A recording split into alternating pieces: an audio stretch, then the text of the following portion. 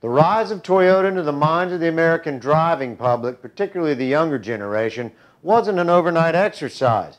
It took decades. But they did it with models like the Corolla, the Celica, and the Supra. The Supra and the Celica died out. But with the resurgence of the performance car, Toyota is clawing its way back. A new Supra is rumored to be coming, and let's not kid ourselves, it's coming.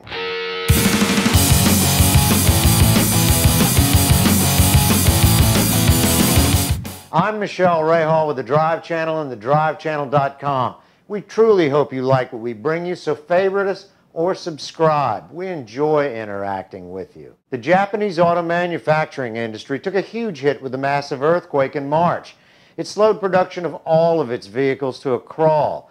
But resilience is something that the Japanese are used to and are very, very good at.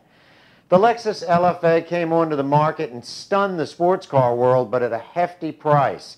Very few people would ever own this massively fast and dreamlike car. The FT86 concept was introduced a few years ago, and it's now headed for production, a reasonably priced sports car for the youth market. The gap left is the Toyota Supra level car that had been abandoned in 2002. Toyota knew it needed this mid-level sports car, and so now the rumors are floating that that's coming. But what's it going to be? What's it going to look like?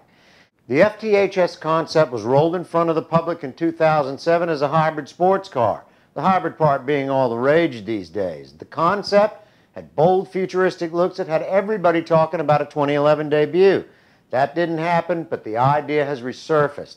Supposedly an unofficial group is developing a new Supra to fill this hole in the lineup.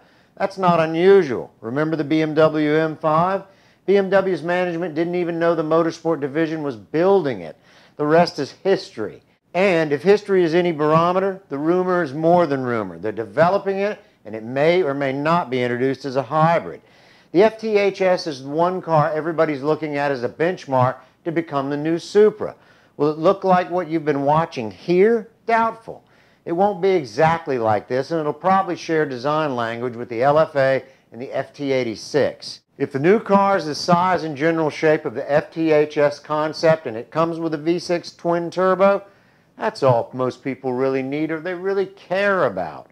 Toyota needs a hit, and it needs a good one.